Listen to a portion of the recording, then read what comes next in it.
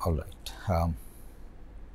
So now we'll so far we have um, seen the definition of statistical thermodynamics. We have seen the difference between thermodynamics and statistical thermodynamics. We have taken one example for a biological system, and we have defined distribution of states, and from there we have defined the thermodynamic probability W. Now, let's look at Boltzmann distribution law, the very important law in statistical thermodynamics, and we'll derive the Boltzmann distribution law. So let's consider an n particle system with total energy capital E. So as I said, the total energy I'll be defining as capital E, and energy for the states will be defining as epsilon. So for the ith state, the energy I'll take as epsilon I. So we have a n particle system with total energy E, and the particles are distributed as follows. So n0 particles in energy level epsilon 0, number of particles in energy level epsilon 1 is n1, number of particles in energy level epsilon 2 is n2, and so on and so forth.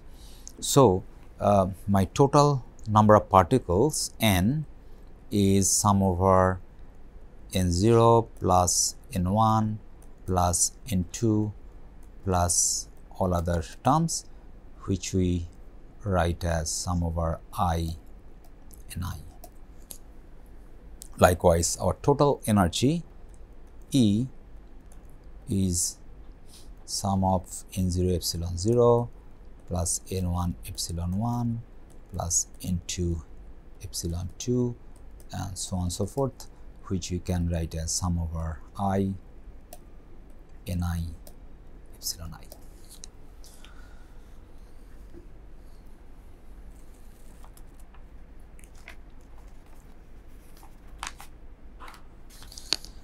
Okay. Now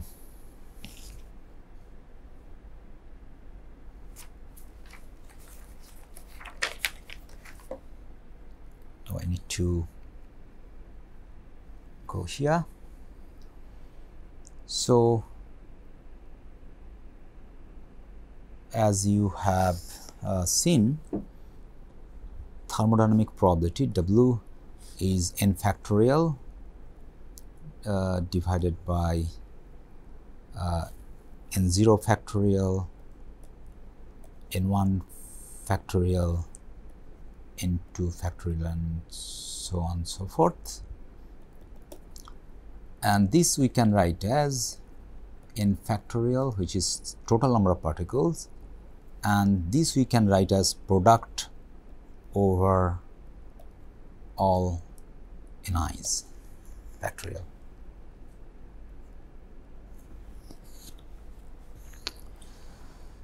So this is my W. So if I take ln of this, we take ln W is equal to ln n factorial minus ln of okay, now this product becomes sum when you take the ln, right? So so we write ln ni factorial. Now we can now since n is large, n is your total number of particles, which is very large, we can apply Stirling's approximations. What is Stirling's approximation? So Stirling's approximation is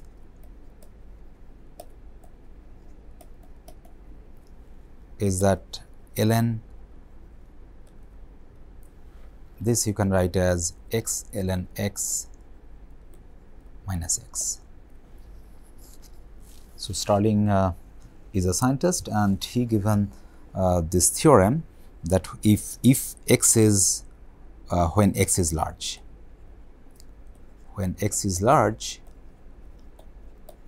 I can write ln x factorial as x ln x minus x. So if we apply that in our expression, we can write ln w is equal to n ln n minus n minus ni ln ni, and then minus becomes plus, so sum over ni, which is nothing but n. So this term and this term goes out, and we get ln w is n ln n minus sum over I ni ln ni.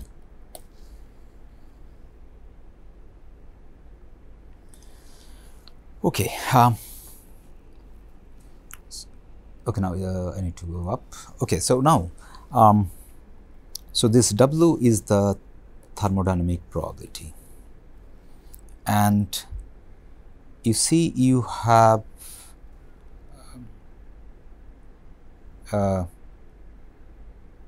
this W is the thermodynamic probability, and that thermodynamic probability changes all the time since particles are moving up and down. So since particles go up, come down, so as they move up and down, the thermodynamic probability also changes, and thermodynamic probability becomes maximum at equilibrium. So at equilibrium,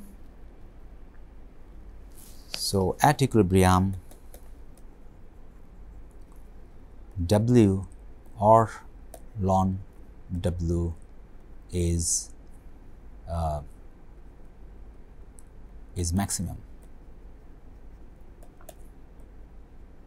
and therefore d, if you take the derivative of that, d ln W would be 0.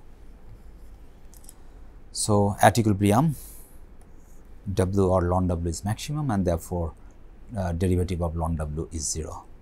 So we can take the derivative of the previous expression where we had d,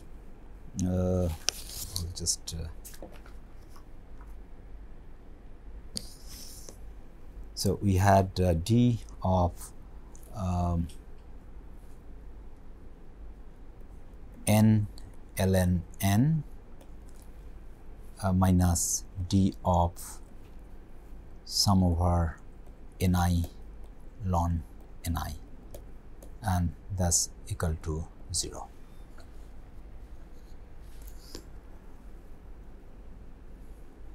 So now if we simplify the n ln n, so what do you get? So if you take d of n ln n, you get ln n dn plus you get n. So d of ln n is 1 by n dn, so you get ln n dn plus dn, and for the second term, for this term, d of sum over ni ln ni. Likewise, if you simplify, ultimately what you should get is basically sum over ln ni dni plus dn. So if I put them back here, I get ln n dn plus dn minus sum over I ln ni dni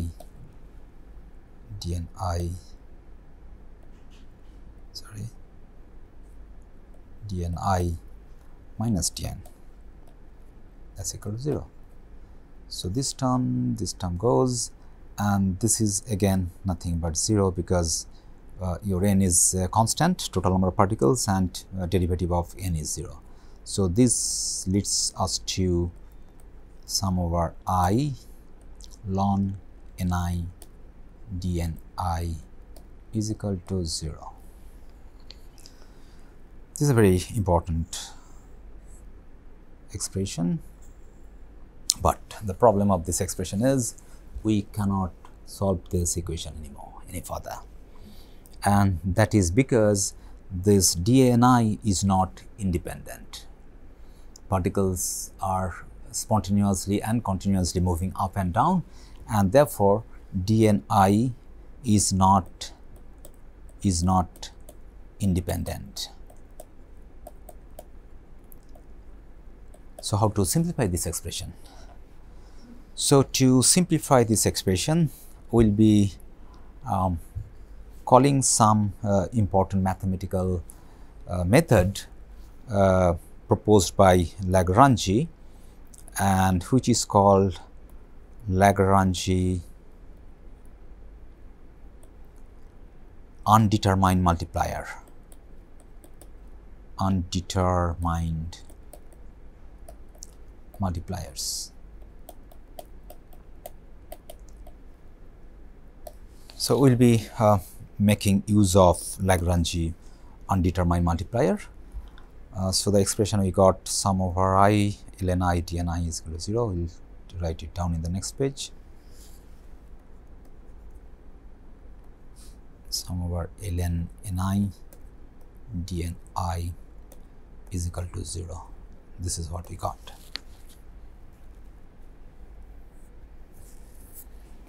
This is we put expression number 1. So, now since as I said, since dni is not independent, we need to apply Lagrange method. So, according to so following that method, we had to make use of two constant conditions we have. So, we have two constants in our system. So, one constant was total number of particle n is constant. So, therefore, if I write dn as dni is equal to 0, because my total number of particle n is constant, n is fixed, and therefore, derivative of n is 0, and dn is nothing but sum over I dni. This is one constant we had. We also had another constant, which is total energy also has to be fixed. So, if E is the total energy of the system and that is fixed, so we take d of E, and d of E is nothing but d epsilon I dni, and that is equal to 0 because my E is constant. So, these are the two constants we have. So, according to Lagrange multipliers, we multiply these two constants with a constant. After that, if we add those two expressions with our parent equation, then the variables become independent. So, at the moment, our dni's are not independent. So, now following the Lagrange multipliers, what we are doing, we are basically multiplying constant 1 by a constant alpha dni, and then adding to this expression, multiplying the second constant with another constant beta, adding those two up in my parent expression 1, and they sum up to 0. So, now according to Lagrange, now dni's become independent. Okay, so we can write this as ln ni plus alpha plus beta epsilon I dni is equal to 0. So now here so now the restraining condition that dni's are not independent is gone. So due to Lagrange multipliers, my dni's are now independent.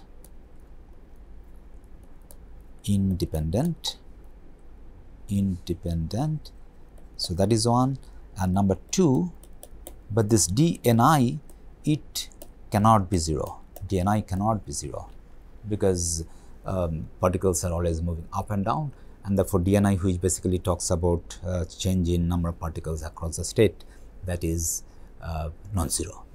So applying these two conditions, what we get from this expression is that we write ln ni plus alpha plus beta epsilon I is 0.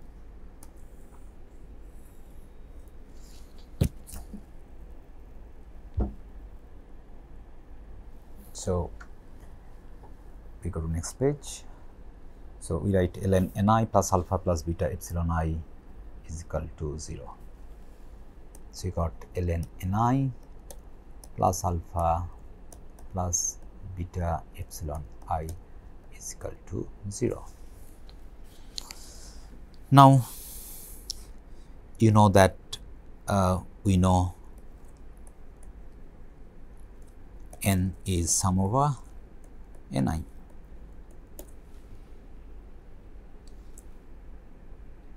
So okay, from here we can write ni as e to the power minus alpha e to the power minus beta epsilon I, right?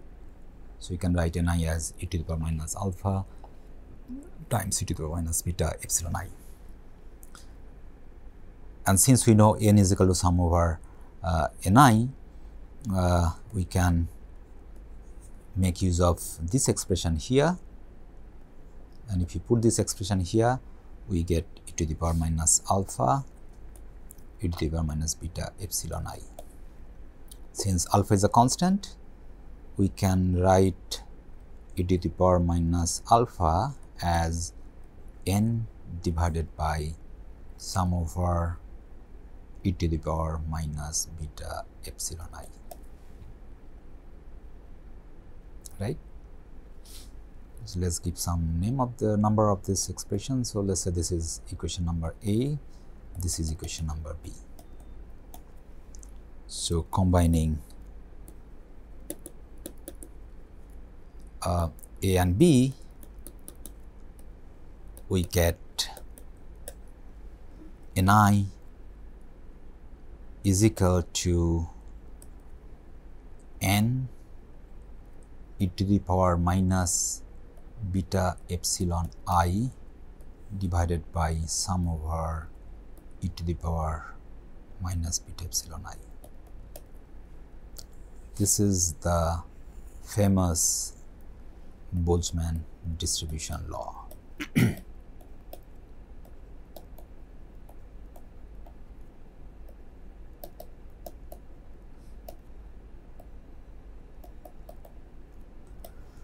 So what this distribution law says? This law says that number of particle in the state with energy epsilon I is ni.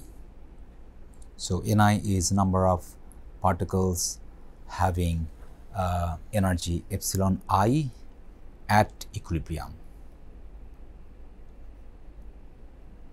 So Boltzmann distribution basically dictates the distribution of particles across the energy states. Okay.